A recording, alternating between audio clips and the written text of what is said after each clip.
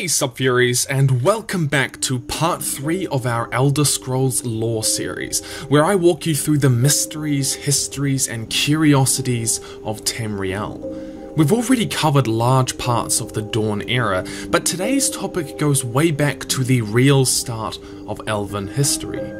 The Velothi dissident movement that fractured society on the Somerset Isles. Who was the Prophet Veloth? What did he believe? And where did his people go? Everyone knows about the Ultima, the Bosma, the Dunmer, the Maulmer, the Dwemer, the Orisma, and the Falmer, but a lot of Elder Scrolls fans haven't heard of the Chimer. Except, you have heard of them. Simply put, the Chimer are the ancestors of the Dark Elves, the Dunmer. So settle down, kids. This is their story.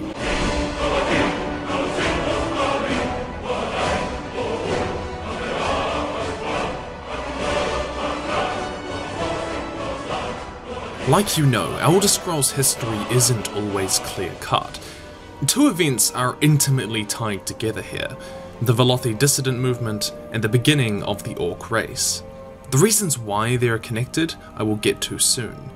Different sources place these two events variously in both the Dawn era and the Merethic era. So while the title notes that the Velothi dissident movement happened in the Dawn era, what I really mean is that these events happened a long time ago, and there is no real definitive point in the lore where the Dawn era ends and the Merethic or Mythic era begins. Our story begins at the height of Aldmeri society on the Somerset Isles, described as sophisticated, literate, and technologically advanced. But a man by the name of Veloth saw something wrong with society. Depending on who you ask, the Ultima he criticized, or those who see him as a saint, Veloth began the dissident movement for different reasons. Frestus of Alanhir, an imperial scholar, believed that Veloth had a lust for power, a corrupting desire, and because the Aedra, who were worshipped by the other Ultima, were very distant and hard to contact, Veloth turned to the Daedra. That the so-called Prophet Veloth communed with Boethia and agreed to accept her gifts.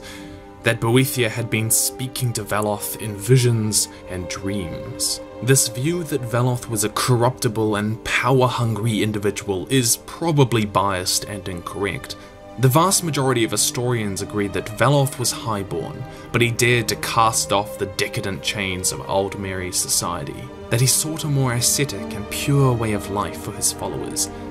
He grew up in a wealthy and powerful family, and called out to those whose souls were weary, whose lives were ground out with no hope of improvement, in a society founded on ambition, greed, and decadence. Just go look at almost any high elf you can find in Skyrim.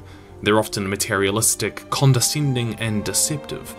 I'm not saying that Aldmeri are Nazis, but they're Nazis. You can see why he disliked them. Veloth's insight was that he was the first mortal to truly distinguish between the good and the bad Daedra, and to his people this was the hallmark of a living saint. The Ultima disputed his claims, but in the Elder Scrolls Online, which is canon by the way, we can meet a vestige of Veloth, who clearly cares about this distinction between good and bad Daedra. Veloth then wrote the Velothi prophecies, and rejected worship of the Aedra in favour of following the good Daedra, namely Mephala, Azura, and most importantly, Boethia. Veloth's teachings revolved around a stoicism, survival, lack of materialism, and pride, where the Ultima saw themselves as fallen angels and direct descendants of the Aedra, hating and opposing the Daedra. The Chimer even believed that these bad Daedra, which they called the House of Troubles, served a purpose: to test the faith and resolve of mortals. Veloth also taught them how to negotiate with these kinds of Daedra, and it made them tough, resilient. This not just acceptance, but reveling in their mortality, resulted in the practice of Chimer ancestor worship, a culture that truly only survived through the Ashlander tribes. Veloth's dissident movement reached out to those who hoped for a society that preserved traditions, praised honesty, and rewarded the just, everything that he felt the Ultima didn't stand for. And these principles can be reflected in the mottos of the great houses of the Dunmer: tradition in House Redoran, truth in House Drez, and justice in House Endoril. With the Prince of Political Upheaval, Boethia, backing them, Veloth's movement was fundamentally a political shift in Aldmeri culture. Slowly, various Aldmer clans joined him, while some opposed him viciously, accusing him of blasphemy, the most aggressive opposition being from the Aedra, Trinimac, and his followers. Their attempts to quell the movement led to the Sapiarchs, a group of ruling Aldmer mages, to outlaw Veloth's teachings. By all accounts, facing persecution, Veloth gathered his followers into a grand pilgrimage from the southwest regions of Tamriel to the northeast, after he had a vision of a land he would come to call Resdain, which was to be later renamed Morrowind. Contemporary sources hold that he spared not a boat, ration, or strong-armed soul among his people in this exodus and toil to reach the land of Resdain. But Trinimac and his followers attempted one more time to stop the Velothi dissident exodus. While I don't have time to theorize about the different accounts of what just happened, this resistance from Trinimac eventually resulted in Boethia playing a vital role in transforming Trinimac into the Daedra now known as Malakath, and his followers supposedly becoming orcs. Though this is up for debate, as pretty much everything is in the Elder Scrolls. It's wonderful, really. There's various folklore and stories about this pilgrimage to Resdain, but the only real tale we have is the end of a journey, and whether or not this is accurate is highly up for debate. It talks about how, for untold weeks, they climbed a mighty range of mountains under Veloth's leadership. Many among the Chimer considered this path to be folly, but they were driven by Veloth's unyielding certainty and commitment. They then came to a wall of ice, possibly a glacier, and a woman stepped out from it.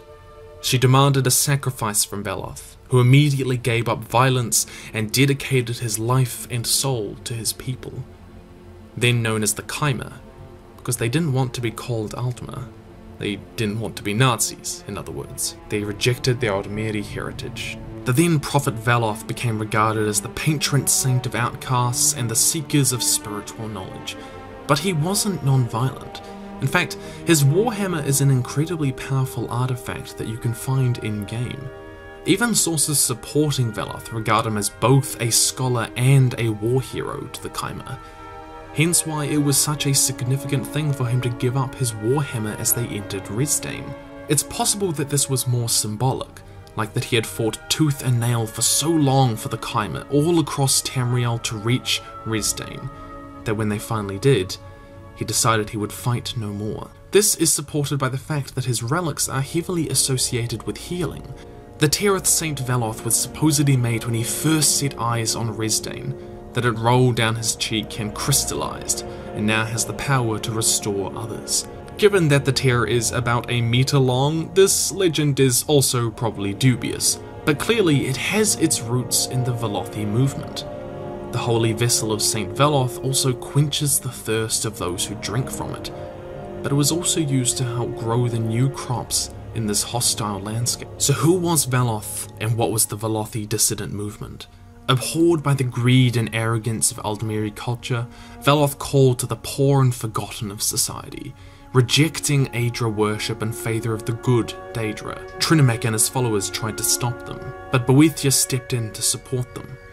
Leaving Somerset Isle, they followed Veloth to Resdain and settled in the land that would one day be known as Morrowind. They then entered a time known as the period of High Velothi culture, but all things eventually fade and the Chimer would one day be transformed into the dark-skinned Dunmer. How and why?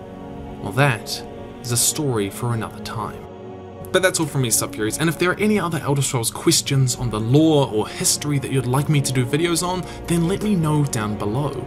In the meantime, I'd love for you to follow me on Twitter, Wattpad, Facebook, email me or support me at Patreon. It all helps. Send me stuff you've made at the links and address in the descriptions below. Stay nerdy, SUBFURIES, and I'll see you in the future.